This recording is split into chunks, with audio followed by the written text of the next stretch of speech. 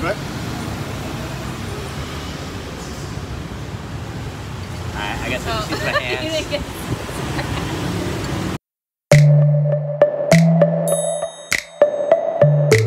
Hi! Okay, today Dan and I are going to try 4 different types of ice cream around Saigon and figure out what kind's the best. Here we have gemba or avocado ice cream, and then we have this like little gemye coconut ice cream with sticky rice and a little coconut with corn. Let's see. This is more Thai style, and gemba is more Delac style. It just definitely reminds me a lot of the last. Yeah. What? Alright, I guess I'll just use my hands. You know what makes this one better than Delac? What's that? It doesn't sneak in a durian taste. Cause What, some of the durian? some of the ice cream in Delac has like, you eat it and you're like, what the fuck? Like, it has a slight durian taste, and you think that's the kind of thing someone would mention to you ahead of time, but they never do. It's always like, you're gonna have avocado ice cream, then there's a durian taste. I think I like the avocado one more. Yeah, really it's kind of hard to... Scoop the soy. Yeah, get the soy out. The sticky rice. Alright. So far avocado ice cream's the winner.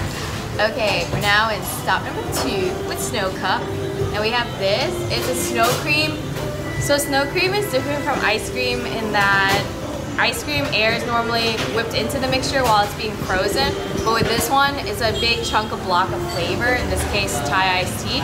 And then after that they have this big chunk of block, and then so when we order it, they then shave the pieces off, so then it has this like airy texture.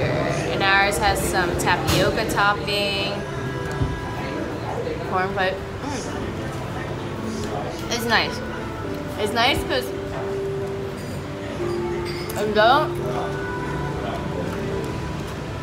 it doesn't taste too old, like it's been sitting around for a while, gathering lots of layers of ice, so good job there. It's really different from the coconut ice cream, so I can't really make a call which one is better yet. Now we're at this new spot all the kids are talking about. Here is our strawberry and peanut snow cream. Same situation going on here.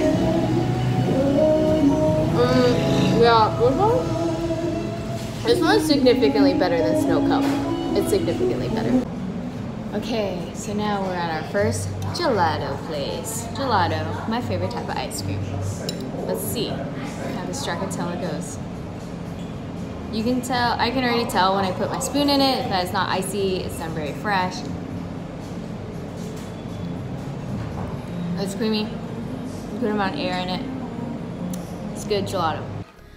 Okay, that was a lot of ice cream, and I'm pretty much dying right now because I, like most Asian, am lactose intolerant. So the idea of doing a day where I just eat ice cream for hours straight was probably not my smartest idea.